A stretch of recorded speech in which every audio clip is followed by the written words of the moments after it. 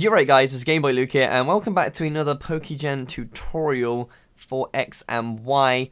As some of you may know, the Nintendo are actually going to be taking down the Wi-Fi servers for like the Nintendo DS and the Wii and stuff, meaning the previous tutorial I posted, which uses the GTS to hack Pokemon into Black and White 2 to then move into X and Y, cannot be done anymore.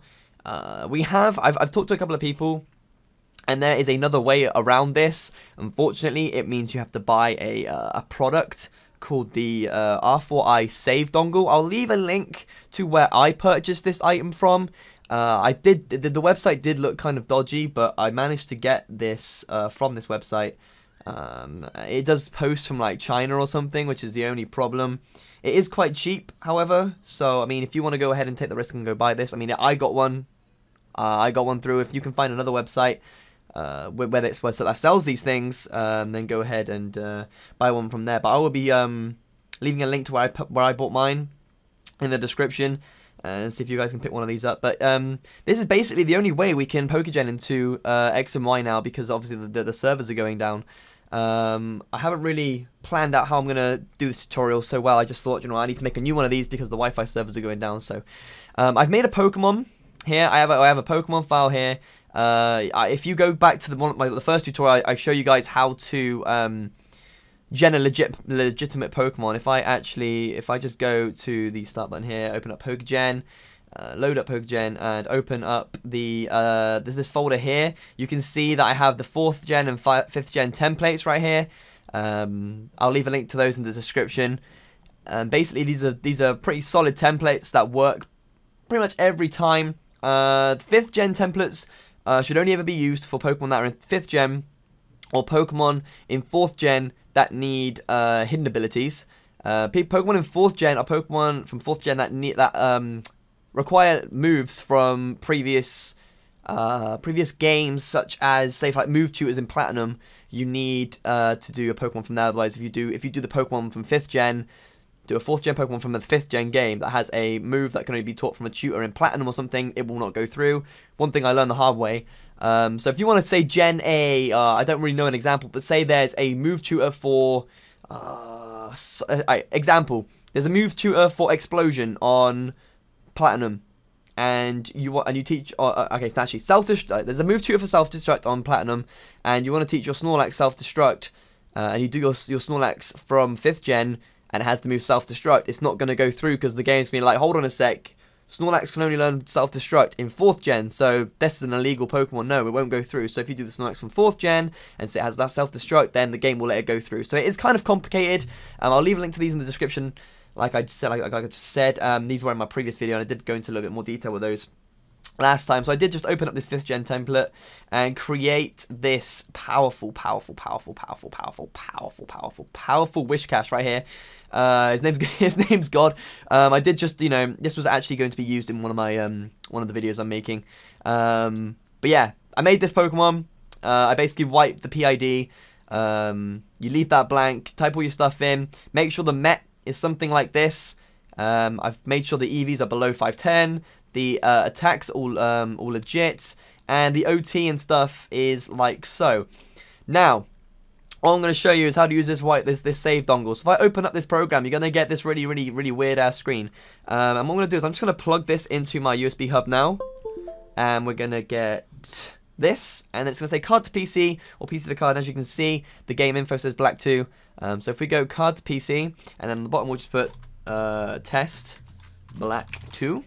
And if we just hit save, you'll notice that this progress bar is going to shift across. Now, to get this working, I did have to update the firmware on this. I guess I can show that real quick. I think the firmware file is in my recycle bin, which is here. So if I just restore that, I'll show you how to do that in a second. But when the first time I did this and I tried opening the save file in PokeGen, the file wasn't recognized or something. So, yeah. I'll show you how to update the firmware as well. I do have the software for that, so I can just actually, whilst that's doing that, basically what you do is if you come here, and we go in here, and I don't want to open up, actually I don't think did I have it anymore? I must have deleted it. Did I delete it? Luke! There it is. There it is. Alright, so here's the firmware update. I'm just going to leave that to finish before I open it. I don't want it to break it or anything. So it says it's going to present you with a dialog box that says save game data from card to PC successfully. Now that's done, you can pretty much close that. But if you open up this uploader, this is the firmware updater, which you have to go download the firmware file from R4i's website. You basically just plug it in, push the update button on the, as you can see, there's like an update button. This is what it looks like. You click that button and it goes into update mode. You open up the bin file, then select program, and it just sets the firmware to the latest version with those two files. But you just basically download those from R4i's website, which I will link also in the description below. So now that we have our save file, which is right here, we basically go back into PokeGen. We're going to hit file, then open, and then actually open up the save file, and it's going to show your team, as you can see, and all that jazz. What we're going to do is going to go open again, and we're going to open up the Pokemon we want to gen. So we've got the Pokemon that we want to gen here, and then you right click this box 1 slot and hit set, and that's going to set your wish cache or whatever Pokemon you want into that box. And if you want to be anal, you can come over to the OT and click load from save file, and it's going to load your OT into this save file, which is a legitimate OT. If that has anything to do with PokeGen not liking your OT, if you just hit that and you get all the trash bytes in there as well. So this pretty much ensures the fact that your Pokemon is going to be legit. And if we go ahead and click save file, that is going to save the save file, and now we can go back into the save dongle and now go PC to card, go to my desktop, and then load the updated save file into the card. So we're gonna wait for that to go ahead and do so. It looks like it's frozen right now, but I'm guessing it's just taking a while to load. Okay, so whilst that's doing that, I'm actually gonna set up my my capture card to go. Let's move you over here quickly. Let's just open up my which I can't do that yet. Let's just plug you in. Open up the 3DS, and now open up my capture card software, which is going to load on my second screen. Let's go config ratio. I need to mute you because that's going to get annoying. What am I doing? Display both screens, same size. There we go. Alright, so you can see my screen here. By the way, this is not an emulator, this is a real 3DS. I had a freaking load of comments saying, where'd you get your 3DS from? 3DS emulator from? Oh my god, it's crazy. It's a capture card, guys, and it's a program that is linked to my 3DS, which displays this program. Calm your beans. Alright. Okay, so I'm going to take up my Y copy, sorry. Let's just take that out. And I'm also waiting for this save file to transfer. It's taking a hell of a long time. I guess it's kind of it must be a heavy process or something, but it definitely beats having to go on the Wi-Fi all the time and going to the GTS when you can just directly edit your save file. It just makes things easier, in my opinion. So this is taking a hell of a long time, actually. But yeah, like I said, I'll leave the templates in the description. They seem to work for a lot of people. I was sending them out to a few of my friends as well, and a lot of friends said to me that they were good templates and that they worked. So I will leave them in the description. And I think we're just about done here. I think. There we go. So we have another dialog saying write game data from PC to card successfully. Now that that's done, we're gonna close you. Oh, it stopped working. That's pretty. I know it's pretty buggy software. Anyway, let's grab the cart and stick that in my 3DS and load that. I'm gonna turn the volume off my 3DS, and now we're gonna load our game up real quick. Gonna get no signal, and then it's gonna bring my game just to show that wish cache is in the game. You don't have to do this yourself. You don't have to check, because I'm assuming you guys, you're gonna know that your Pokemon is there. And I mean, the good thing about this is that you never have to load your Black 2 game again ever. All you have to do is make sure the Pokemon is there, plug your Y copy in, or rather go to your just go to Pokemon Bank. You don't even need to go into this. So it's gonna load, and I think we're like, I'm pretty sure I'm stood outside. Oh no, I'm not. Okay, right. If we go into the PC and move Pokemon, you can see right here that my wish cache is here. So now that we've confirmed that wish cache is there, we can easily just head over to the Pokemon transfer. So there's also the good thing about this is that we don't have to mess around with DNS codes and stuff. People were complaining that they have to change their DNS code every single time, and it was easier for people that have 2DSs, but for those that aren't fortunate enough to have two 3DSs, this saves a lot of time. So we're going to come over to Poketransporter, connect to the internet first, of course, And we are going to sign in. Connect the internet once more.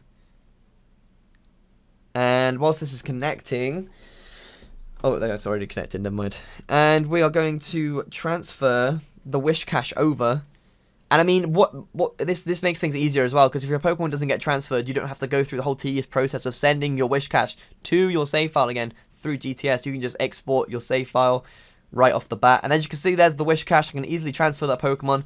And I'm guessing you guys know, the rest of the story. I'm basically just going to drop him over into my Y copy through Pokemon Bank.